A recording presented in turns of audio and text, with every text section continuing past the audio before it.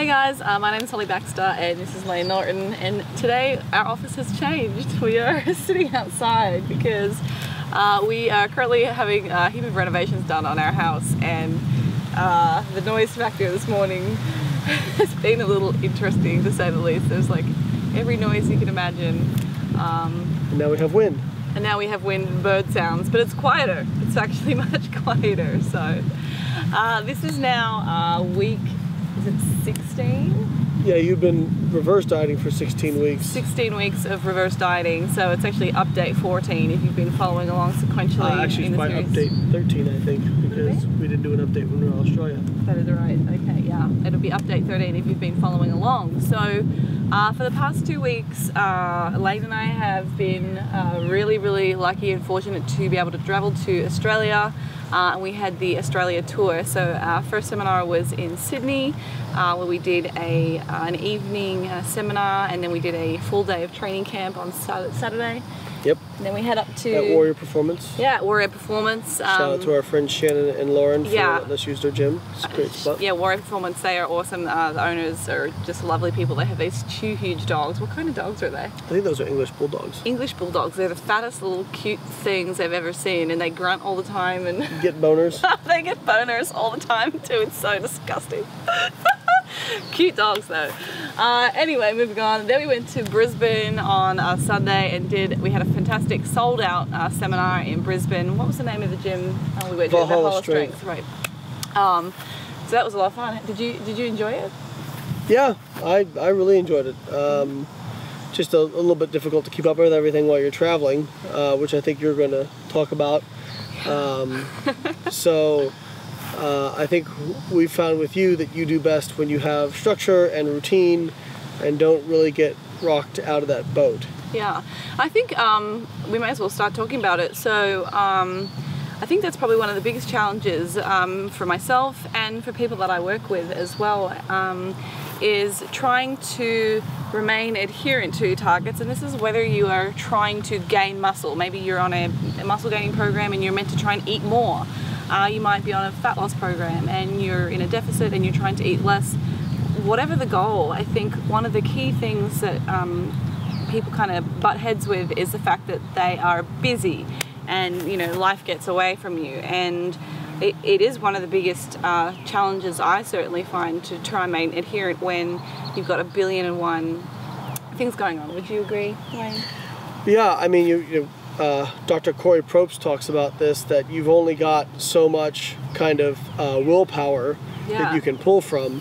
And so when you're, if we're in our routine and we're in our structure and things are set up exactly how we want them, most people don't have a problem with adherence. It's when life gets stressed, the kids are sick, you're traveling, you don't feel well, those sorts of things. Yeah, or you're having to eat out. That is something as well. Sorry about the... It's following you. The sound I can see is your eye twitching me right now. Yeah, so like trying to eat out. I know a lot of people travel for work, or they don't have their scales, or they've got parties, functions.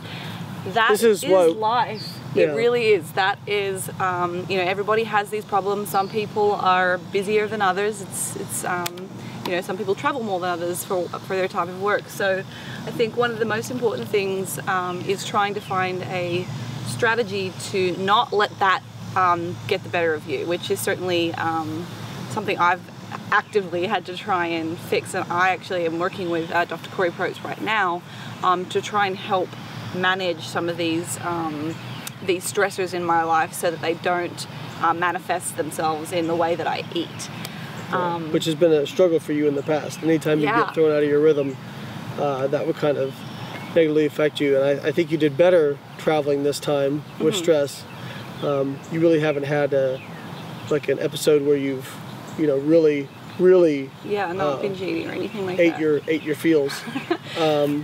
But you were looking over your logs, you were higher than what your targets were while you were traveling. Absolutely, but what do you ascribe that to? Is that you were hungry? Is it that you were using food as a comfort? Like what do you think caused that? I think this week and the last 2 weeks while we've been traveling, we have been so rushed for time that to try and seek out like really low calorie options or like foods that make you feel good, I guess, that I can cook, that's been really limited. So the frustrating thing about when you are traveling or having to eat out at restaurants is that they are just so much more calorie dense.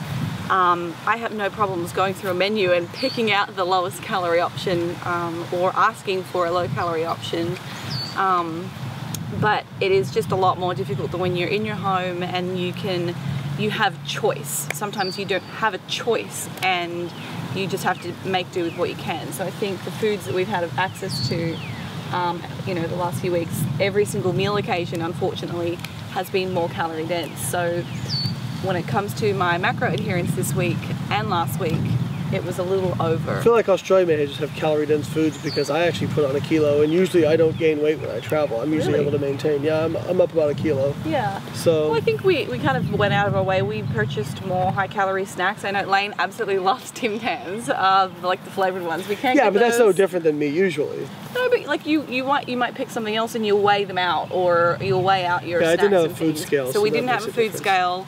We're pretty good at eyeballing things, but I think in times of stress and being busy with work, you probably just let those parameters, they kind of push themselves out a little bit. So yeah, portion sizes are probably bigger. Give you some props. You didn't immediately say we need to stop reverse dieting. I want to cut. Although you did get more focused on when you want to do a show. You started talking about that a lot more. I did notice that. Yeah, so I think you're close to the end of your wits. No, I'm not. You'll be very impressed with what I'm going to actually say this week about this week's reverse. But yeah, I think so you mentioned my focus became more around I want to diet. I was actually just really thinking about how I strategically want to do this, because I know if I don't plan ahead for this competition, I'll probably get to maybe 15 weeks out and be like, okay, now I'm going to have to do a continuous calorie deficit, and that's not an optimal strategy if you want to maintain your lean body mass. So I really wanted to emphasize in my upcoming contest prep diet breaks. So that's probably why I was a little bit more focused in talking about it, because I want to get ahead of the game. So it's not that I want to finish my reverse, but I had a look back over my log, and I still logged every single day that we're away. But I think what I did a really good job of was seeing higher numbers and not letting it really just consume me. Whereas previously I would be so stressed out about it that I would let it kind of dictate how I felt. It would dictate my mood. And I really tried to just go, well, you're doing this for a reason, and it's going to benefit you down the track. So the first week while we were away, we had devised having a couple of lower days while I was traveling. Do you remember talking about this? Yeah. And then I had 5 higher days, or back to normal, to kind of counteract some of the lack of training from travel. And that week went really well. I actually was adherent for that first week of traveling, looking over my food logs. But this past week, so that was whilst we were down in Melbourne. So Layne, what was the event that you just said you want to talk about that? I spoke at the Ultimate Evidence-Based Conference that was put on by JPS Health in Melbourne at the Melbourne Convention Center. Mm-hmm. And that was with Dr. Mike Israel, Dr. Eric Helms, James Krieger, Alan Aragon, Sohee Lee, Brett Contreras, Dr. Brett Contreras, Nick Dumanello. And that was awesome, but it was hectic. That was a really busy schedule, so like the time commitments that we had to be in and kind of present were a lot greater than some of the other things that we've had. When we've maybe had half a day to kind of go and get some exercise in, or prepare, grab some food, do some cooking. This was like all day, so training pretty much 0 around that time. But that week I still chose to increase my macros, so I would have liked to have gone up by maybe 50 calories that week. And reviewing my targets this past week, every day I was sitting at around 2,400 calories, and my target for this past week was only 23, so I was 100 calories over every day, so I was 700 calorie excess over the course of the week. Now, the interesting thing is I haven't been able to weigh myself, and I still haven't weighed myself because we only got back in late last night. and we kind of ate late, and then this morning, like, our food has been all out of whack. So I have We don't no have idea. a kitchen. We don't have a kitchen either because we're renovating. So I have no data for my weight, but I do have data for my intakes, and I can also see how I look. And I've probably put on maybe half a kilo or something since being away, maybe a kilo at most. I believe you said you were 8,000 pounds. Yeah, 8,000 pounds, I think. So that being said, I have one more week, so we were going to start my contest prep on the 13th of August. So is that 2 weeks away? July, sorry, July. 13th of July. So is that 2 weeks away? That would be about 3 weeks away. It's the 26th today of June. Right, so it's about 3 weeks, just under 3 weeks. So I have just under 3 weeks, so that's 2 full weeks more of reverse dieting. Now, I would really like to keep pushing up, onwards and up, so I'm going to do it. I'm going to keep going up this week. Well, I don't think you need to go up from 2,400. No, I'm just going to actually come up to 24. So I think the previous update, my macros were 165 protein, 230 carbohydrates, and 72 grams of fat. This week I'm going to come up, protein will stay the same, but my carbohydrates I'm going to take up to my carbohydrates I'll take up to 240, and my fats I'll bring up to 78. So I think that's going to be just shy of 2,400. Any particular reason you're emphasizing fat so much over carbohydrate? Great question. Okay, so looking at my food choices for the last 2 weeks, I've been going over my fat macros most. So I've been sitting around 80 grams while we're away. I know I can probably scale that back, but I think just with the foods that I have been having, they are a little bit higher in fat. So yeah, I'm just going to nudge my fats up because I haven't actually been hitting my carb targets. Okay. Yeah, so that's just my preference, and everybody will be different. It's not that fats are better for me to increase or carbs are better. That's just where my food choices kind of are lying at the moment. So yeah.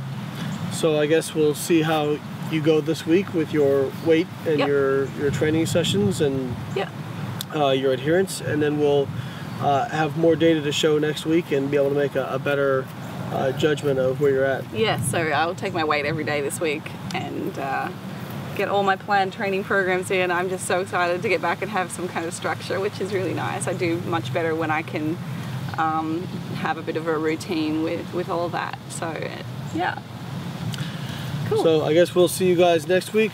We're back, and make sure you like and subscribe to her videos and mine, and we're going to be pumping out a lot of great content for you over the last half of this year.